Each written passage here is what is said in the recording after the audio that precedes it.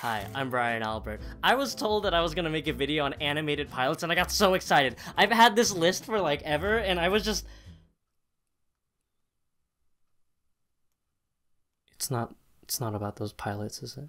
Animated pilots. They're the test run before the big deal. Usually when a studio is interested in a pitch for a new TV show, they fund the production of a pilot episode so they can get an idea of the tone, style, and appeal of an idea before they shell out the big bucks for it. Usually these things are really different from what they eventually become, but hey, that's part of the process. Gotta throw shit against the wall to see what sticks.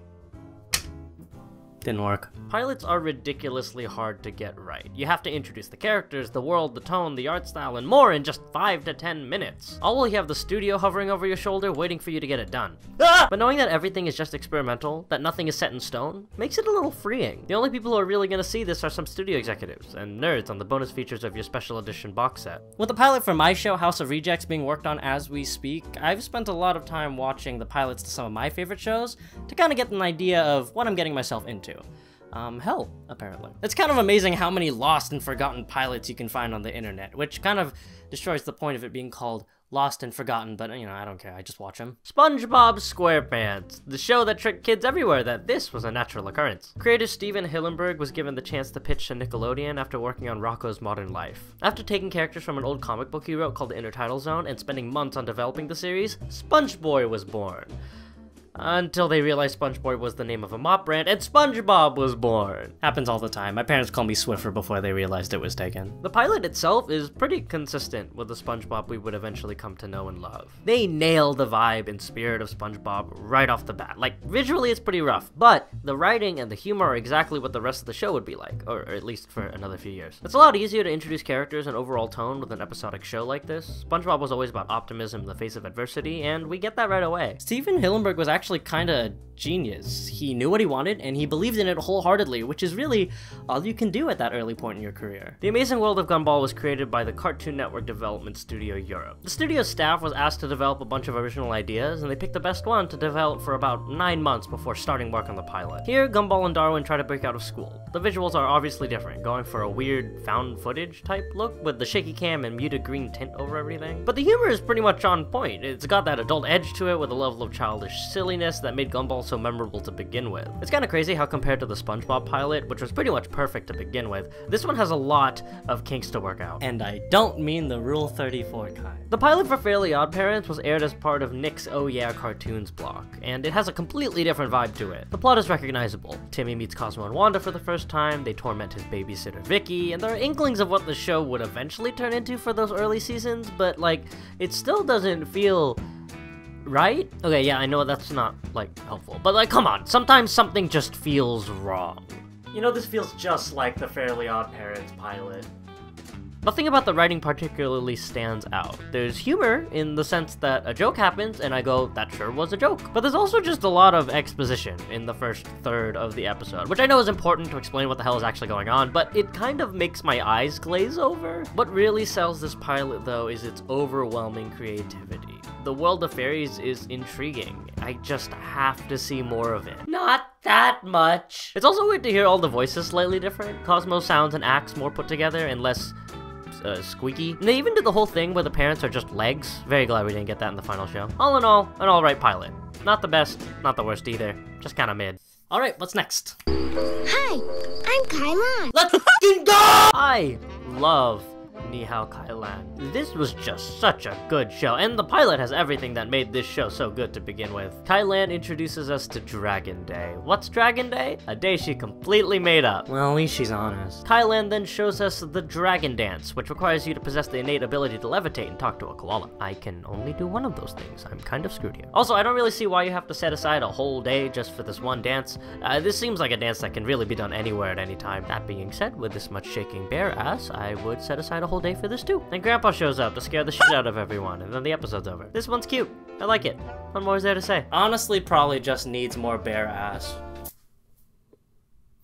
Oh, never mind. Dan Povenmire and Jeff Swampy Marsh pitched the pilot to Disney with just storyboards, rather than a fully produced pilot. Disney was down for it, but they still had to convince the overseas executives. So Povenmire edited the whole thing together with just his voice and some sound effects and sent it over. And if you want a good example of how to make a good pitch, then here you go. It's just so interesting and funny and personal. The humor is witty, clever, and borderline adult. A lot of Phineas and Ferb as we know it today is here in this pilot, but it's also slightly more sarcastic, especially Phineas, who's pretty much a dick.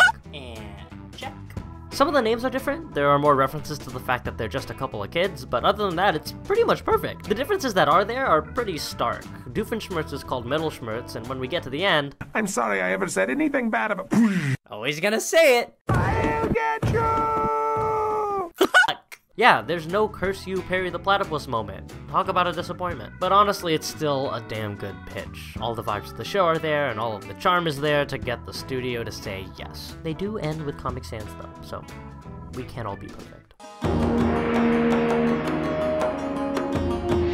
This one's weird. The names are slightly different, but it's better than some other versions. And check!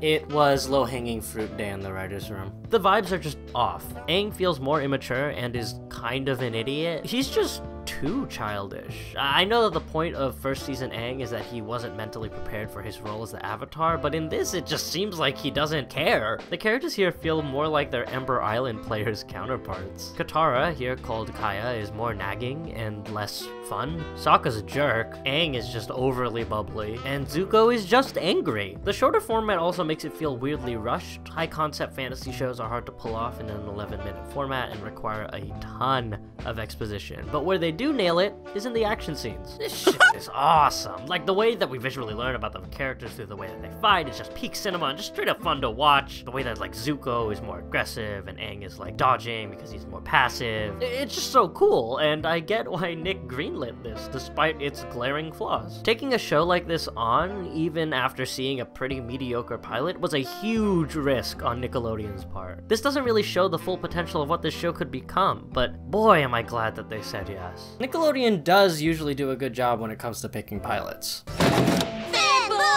Usually. I'm sorry, I was just never a fan of this show, even as a kid. If you like this show, more power to you, but I was just never a fan of the loudness and the toilet humor and even just the art style. But if I were to say objectively, as a pilot, this isn't actually that bad. If we're just going off of the idea that a pilot is meant to sell the vibe of the show, then Fanboy pulls it off. We don't see a lot of the characters or the settings, but some of the crucial elements are there, like being loud. That being said, the whole superhero element of the pilot got pretty lost in the actual show itself. I feel like there's just a lot of humor to see these kids desperately want to be famous superheroes. A couple of losers, am I right? But it also seems like the premise isn't the main selling point here. It seems to be just about the humor, which is definitely not suited for everyone.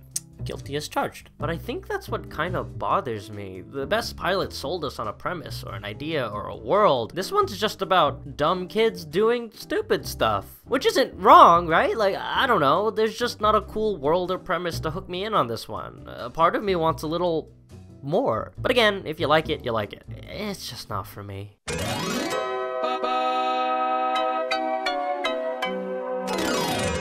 This just looks so weird. But I can't look away. It has that 90s experimental animation look that's just so ugly, but it's still so entrancing. Our hero Tommy Pickles discovers the toilet for the first time. You know, it's surprisingly difficult to find. And goes on a little adventure. Classic Rugrats stuff. So the basic premise is there, and that's more than enough of a selling point. I mean, who doesn't love watching children? No, I didn't mean it like that. I was talking about babies. I don't know why I thought that'd be better.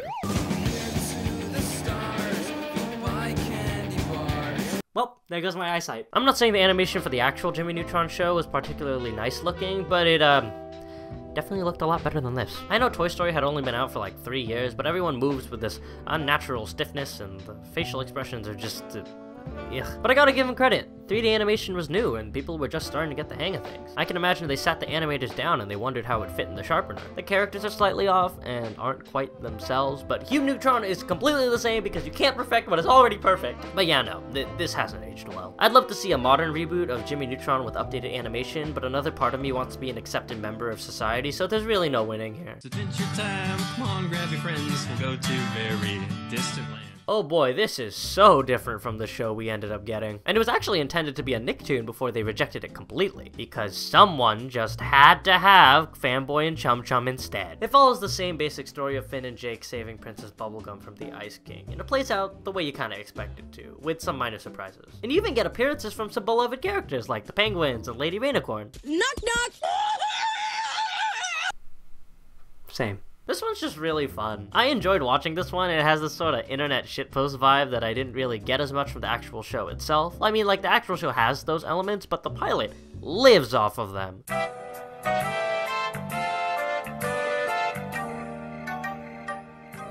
Okay, let's get out of the way. Hey, Peter! There you go. You happy? I did the thing. Yay! There are actually two sort of pilots for Family Guy. First one is Larry and Steve, a sort of spiritual successor to Family Guy. This is the short Seth MacFarlane did before Family Guy. That has a lot of the same voices and joke stylings. They even use the same font for the title sequence. But it's clear why this was passed up. It feels like Family Guy, but like weirdly held back. I don't know if it was the studio or MacFarlane himself, but after getting used to hearing these voices with more irreverent humor and limited animation, it's weird seeing them do vaudeville Looney Tunes style slapstick comedy. Not to mention the smoother animation. It just feels sterile. It's like hearing Michael Bublé do Megadeth. Weirdly enough, this works. The actual Family Guy pilot feels more like Family Guy. We got a winner! A lot of the humor is here. The characters stay true to the original archetypes MacFarlane based them on. It really feels like that alternative to The Simpsons everyone claimed it to be at the time. Seth MacFarlane is one of those people in Hollywood who I think is amazingly talented and creative, but has made nothing that I particularly enjoy. Which is weird to me. I mean, how can such a multi-talented guy create so much stuff I'm just sort of ambivalent to? The man can sing, act, dance, write, direct, you name it, but every single time he makes a new show or movie, I'm like, but who cares what I think? I still think this is funny. But as a pilot, it's pretty decent. I might actually like it more than the actual show. Family Guy, when Seth MacFarlane was still working on it, was actually really promising. Funny, irreverent, offensive, but not just offensive for the sake of it. Very different from the show we have now. If you didn't know, Gravity Falls is one of my favorite shows of all time, and this pilot is pretty similar to how the show actually ended up. In fact, a lot of the dialogue clips from the pilot ended up in the actual finished episode. The designs are obviously different, but still recognizable. They even go for a more obvious puppet-style animation, but I guess that came from budget and time constraints more than anything. It's also a lot shorter. Most pilots tend to be, but a lot of the narrative is still intact. Alex Hirsch prioritized setting the tone and introducing the characters over setting up future storylines. Hirsch, much like Steven Hillenburg, knew what he wanted and stuck to it. I got to talk to one of the writers and directors of Gravity Falls, Mike Rianda, and he told me how important it was to stick to your vision. Yeah, of course you'll need help and collaboration from other talented, funny people you trust, but if something doesn't line up with what you believe to be the right direction for your show, like an executive note or a note from standards and practices, then you have every right to stick to your guns and push through. But also sometimes you're stupid and wrong and have bad ideas. Guess which one I am? But Alex Hirsch definitely knew what he was talking about here. Gravity Falls is an amazing show, and the pilot puts it all on display right off the bat, and luckily, Disney took the bait. But sometimes you don't get a development deal from a studio. Sometimes you just want to get your stuff out there for the world to see, and sometimes, if you want to do something right, you gotta do it yourself. With the dawn of the internet, a lot of animation students and independent creators are just putting their pilots online in the hopes of garnering an audience, and maybe even support from a network. I've seen some really amazing creative independent shorts and pilots over the years. Long Gone Gulch, Obituary, A Grave Beginning, and Clicker, which was a SCAD film. These are all crazy good independent shorts that I would love to see as official projects on TV or streaming or whatever. I'm not going to show any of the clips here because I really want you to support these guys by giving their stuff a watch, so I'll just link them in the doobly-doo down below. The best thing about pilots is that they're a reminder that creativity is iterative. No one's ever really going to get it right in the first go. It takes a lot of pressure off of me as an art student, creative, and I guess a person. As imperfect as these pilots are, you can sense the creativity and passion behind them. And honestly, that's the most important thing. The unknown is scary, and there's nothing more unknown than producing a pilot that you don't know the audience for or not even sure if it's gonna get picked up. But it's part of the gig, and I guess I gotta be ready for that. Take care of yourselves, and if you don't mind, I'm gonna take a look at my notes that I've been taking while watching all these pilots to see how I can improve my own. Can't argue with that.